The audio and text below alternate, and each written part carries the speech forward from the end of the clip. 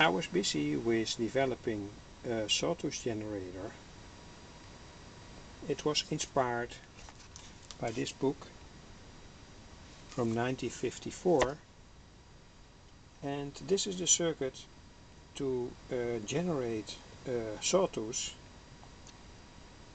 This resistor charges the capacitor, and on a certain moment the capacitor is shortcut, and that generates the typical waveform of a sawtooth generator. These are some formulas. And when the capacitor is charged, this is the way the voltage is built up.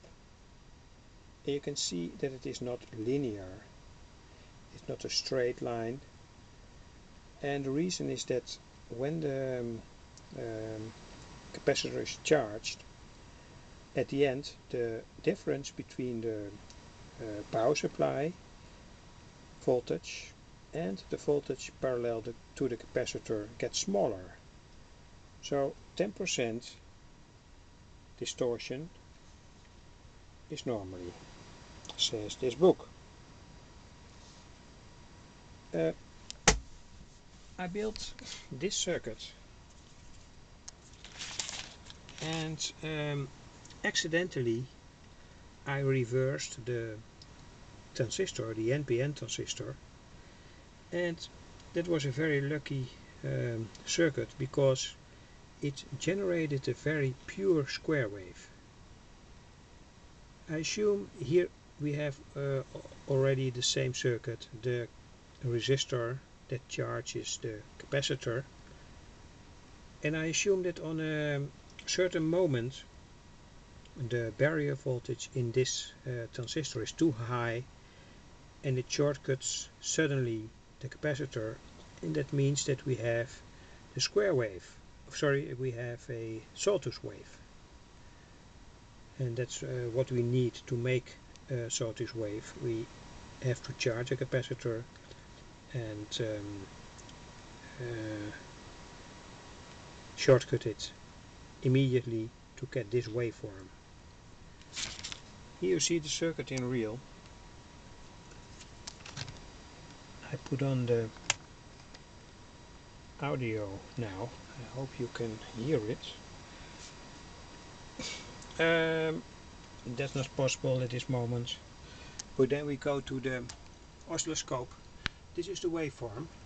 That is generated at this moment by the circuit with only 3 components.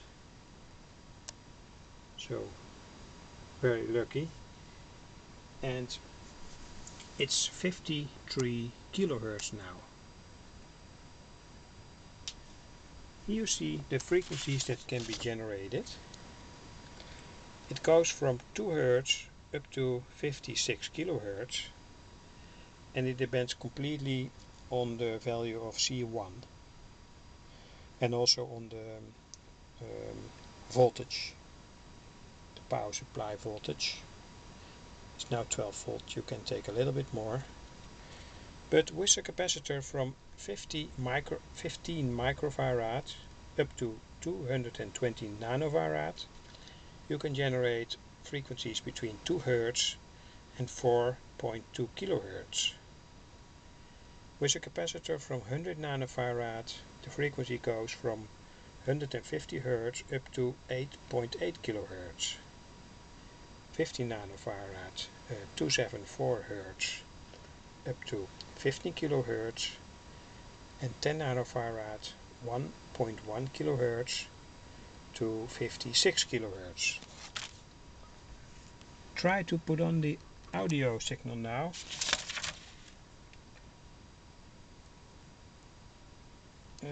Hope it will be successful.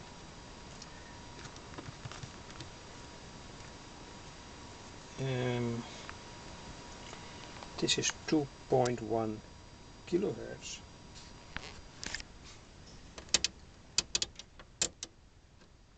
And this is the waveform. You can see it's more or less perfect sawtooth.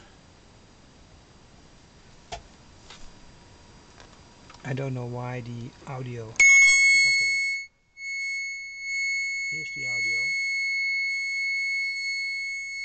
I now change the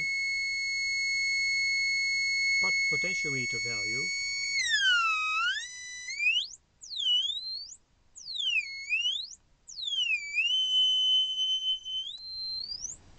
And you can see that on all these different frequencies the sawtooth is very pure. It stays with 10% distortion. So it's a very usable circuit to generate sounds or make a time-based generator for instance, an oscilloscope.